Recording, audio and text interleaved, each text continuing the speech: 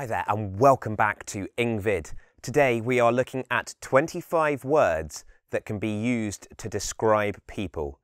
This video is mainly for those at the beginning of their journey learning English, but of course you may just pick up a few new words if you're an intermediate too.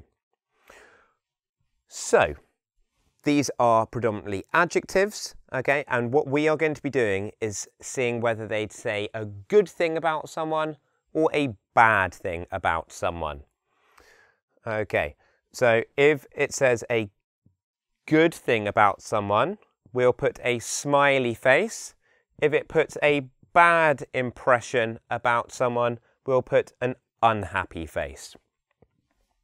First word, huge. Now, do you think it would be good to be called huge if you're a guy, if you're a girl? It probably depends. Most guys want to go to the gym and get really big, but many girls, the sort of stereotypical perceived body perfection is slightly smaller.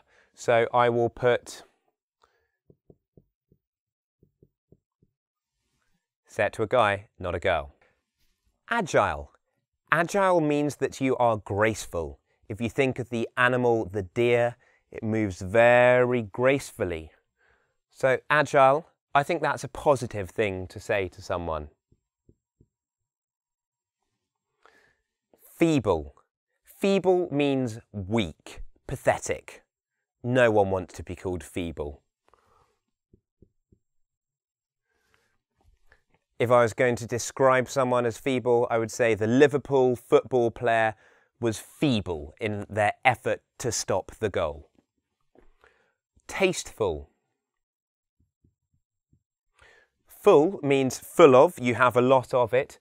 Taste means being able to choose good things, having good taste in art, in music, in food, in clothes. Okay, if you're tasteful, it means you make good decisions. Obviously, we want to be described as being tasteful. Slight means small. Okay, so slight sounds like we're not very important, we're just sort of a bit small. We don't want to be called slight. Dishevelled. Dishevelled. This means messy, okay? Unorganised, a bit chaotic. We don't want to be called dishevelled. Grubby. Grubby is another word for dirty. Generally, people don't want to be described as being dirty.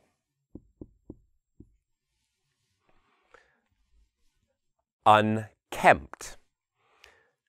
Unkempt. So the prefix un means not. Kempt means looked after. So if you are unkempt, we get the idea that maybe the person has not washed for some time, they haven't brushed their teeth, their clothes are falling apart. So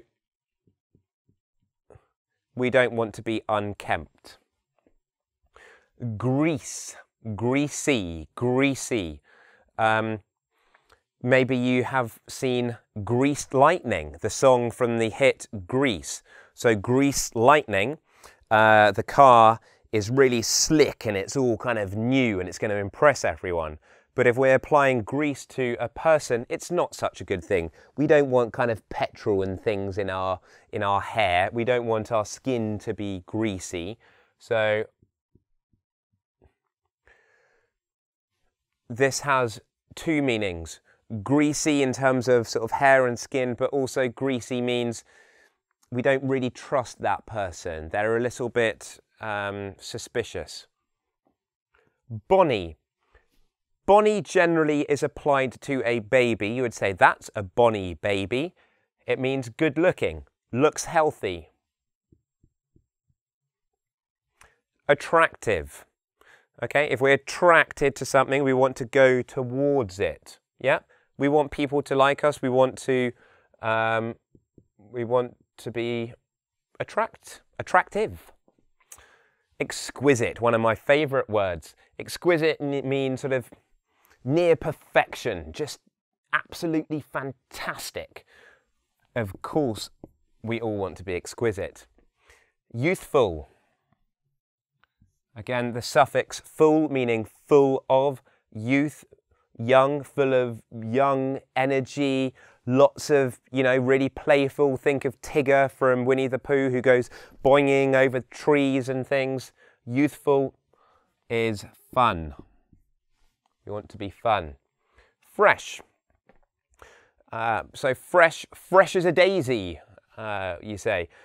We feel fresh when we have had a shower in the morning. We're ready for the day. Yes, we want to be fresh. We don't want to be all tired. So fresh, good. Gorgeous. Another way of saying beautiful. Yeah, it's again, you would say it to someone you find attractive. So you wouldn't describe a friend as being gorgeous. Radiant. This means shining. Okay, the light was radiant. The person is, so it's if they seem to give off an energy, a good energy, then they are radiant. Scrawny. The idea I get here is all sort of bones and not very much flesh on the person. So scrawny, just bones. We don't want to be just bones.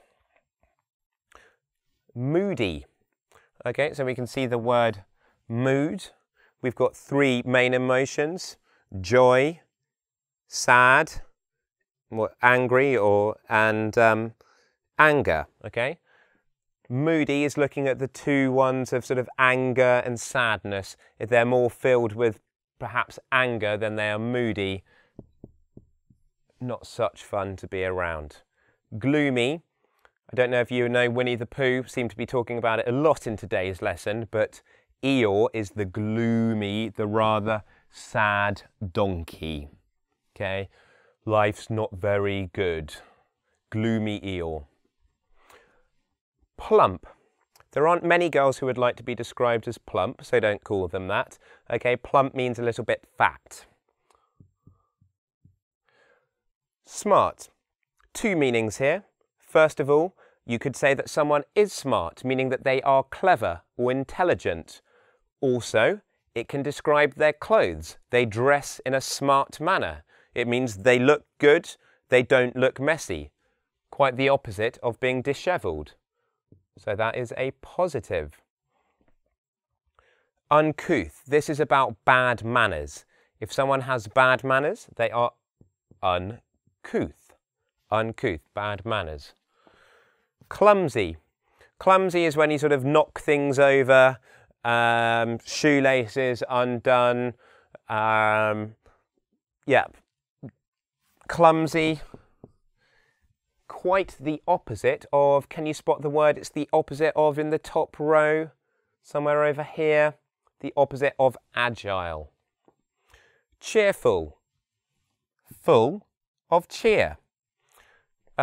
So cheer means sort of happiness, full of happiness, good fun. Immaculate. Immaculate means sort of perfect, okay? So up to you whether you think that's good or bad. It's certainly probably, I would say it's more positive than negative. The negative being that it might be a slight pain, that person, but that's just my opinion. What I want you to do now is I want you to think of a person to describe. Okay, so think of someone, just could be anyone's, good friend, family. Okay, jot it down on a piece of paper and then pick 5 of these words to describe them. Which ones would you use? Just have a quick look.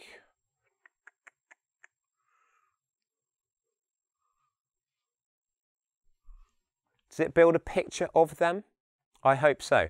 Why not revise these words now by doing today's quiz, and I'll see you in the next video. Until next time, stay well.